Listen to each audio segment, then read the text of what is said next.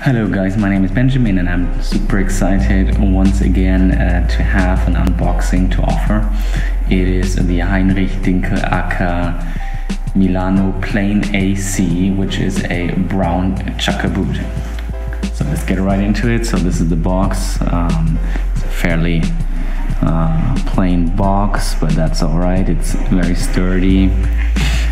We have something inside.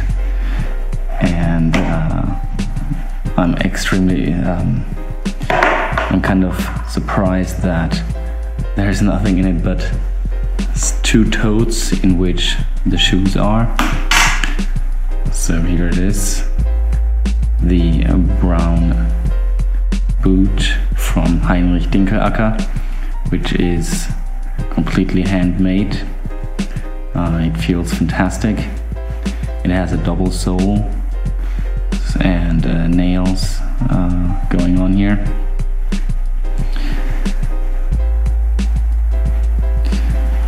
Let me get the other one as well.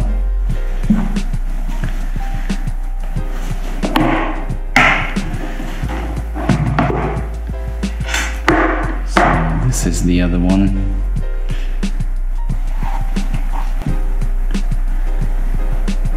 Yeah, I mean, they feel fantastic, I gotta say. They feel sort of heavy and substantial, I guess.